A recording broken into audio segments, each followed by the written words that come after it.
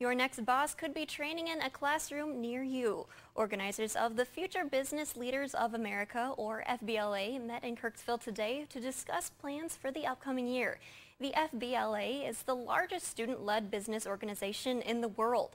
Over 250,000 students are involved nationwide.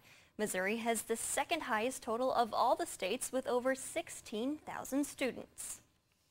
They might work with nursing homes to provide a service of some sort around the holidays, or they might work with local businesses to improve the understanding of the business structures in their community and do their best to help their businesses grow, help their communities grow.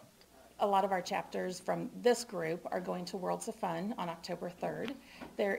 There will be a keynote speaker, there will be some breakout sessions that they can attend. There's a tour of Worlds of Fun, which is where the conference will be held that I'm attending, and so they can see some of the business aspects that go in with running an amusement park. To learn more about the upcoming leadership conferences or about the program, head over to ktvo.com.